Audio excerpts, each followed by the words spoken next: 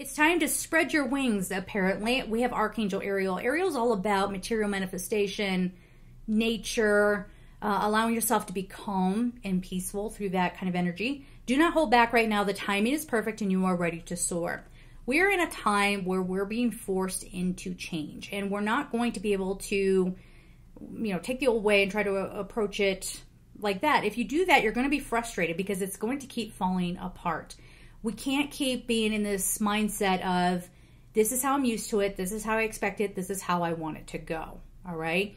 So really try to open your mind around maybe an opportunity that's coming in, but more this feels like shifting your internal energy, shifting how you see yourself, how you see those potentials, not just holding back and going, well, I don't know how to do this. I had somebody say this to me and I thought it was so amazing.